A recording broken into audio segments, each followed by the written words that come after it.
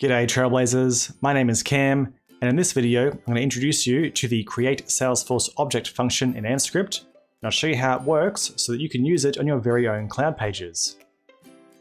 So before we get started, this is another Salesforce function, which means you can only use it once you've completed the Marketing Cloud Connect integration.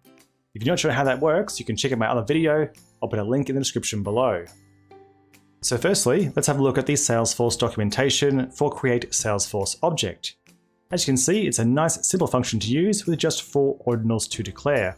When it's used, all it will do is create a new record inside the object that we specify in your connected Salesforce account.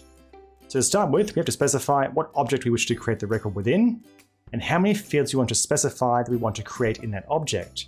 As you can see from the example below, a lead record is being created with 2 fields specified, first name and last name, with the values Chris and Cruz. So that all seems pretty simple. Let's now try it out for ourselves on our very own cloud page. So we can jump into Marketing Cloud, into CloudPages, we can go into our new collection, make ourselves a new content landing page. We'll call this one SF Create for today, and we'll go next, and save using a blank layout. And once our page loads, we can drag and drop a HTML content block onto our cloud page, which we use for today's testing. So to start with, let's jump back onto our documentation page and have a look at that usage code. So let's copy our code and transpose it straight across into our cloud page. We'll modify it for today's test. So what we'll be doing is creating a related case record for an existing Salesforce contact. So I can jump into my Salesforce CRM. I've got an existing contact here called Rose. What we'll do today is create Rose a brand new case, just as if we were to jump in here into our overview panel and go brand new case for Rose. So when we create a new record, we have to make a few fields. There's some compulsory fields here. So we need, of course, to get Rose's contact ID. We'll need Rose's new case status, the case origin. We should also probably put in something like the case subject, so there's some notes in there as well. So to try that out, what we can do is we can actually jump in to either our Salesforce inspector to get the information that we need for each of these field and label names, or of course, we can jump into our case object within our Salesforce CRM support. We can have a look at the object manager and check out the fields and relationships. So for our case object here, I can see that status is called status. I can see that the subject is called subject. Of course, for our contact, we're going to use the contact ID value. So let's start making up this value for ourselves. We'll jump into our cloud page and start programming this function. So we'll create a new object. We'll create a new case object. There will be 4 fields that we include today, starting of course with the contact ID. So we'll jump back into our case object and we want that contact ID. There it is there. Make that our first value to send through. And what value are we going to send through as the contact ID? Well, it's going to be Rose's contact ID.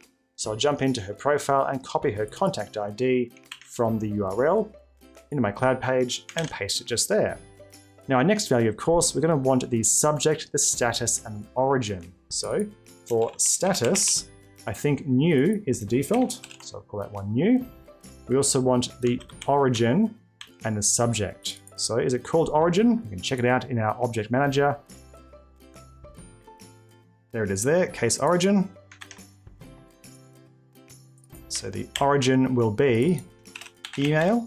We can check that out by going back into our record, make a new case and make sure that we give a correct pick list value. So case origin, we can use email. Perfect. Now our last value set, of course, is going to be the subject, the title of the case that we are creating. Now the subject, we'll check. Subject is called subject. Perfect. And it's a text field. So back in our cloud page, the subject should be what? Let's go cam test case as our subject. Perfect. Now the returned value from this function, according to our documentation, is going to be the ID of the new created record.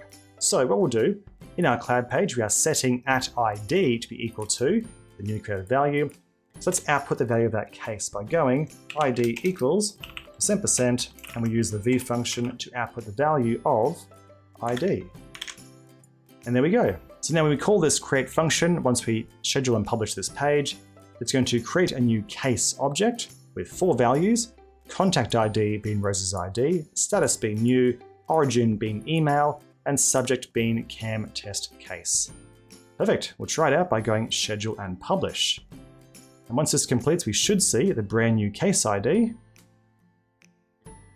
Looking good, so there's our new case ID. To try it out for ourselves though, we'll jump onto Rose's record. Of course, there's one case there, but if we press F5 on our screen, we'll refresh the page. And hopefully now we have, and we do, 2 cases with CAM test case as the brand new created test. If we jump into that page, what we'll see is that the case ID is in fact the same case ID that was output on our screen, ending in LAAT, ending in LAAT. Perfect. Now, of course, you can use the CreateSalesforceObject function for much more than just creating cases. You could use it on a CloudPage subscription page to create new leads or contacts. You could also use it to create a new task, or perhaps even a new campaign member association if a subscriber clicks through onto one of your CloudPages. But hopefully, this case example has given you some inspiration to go through and try it out for yourself. And if you enjoyed the example today, then please let me know in the comments below and give the video a big thumbs up. And also make sure that you are subscribed so you don't miss out when I release more Salesforce Marketing Cloud videos.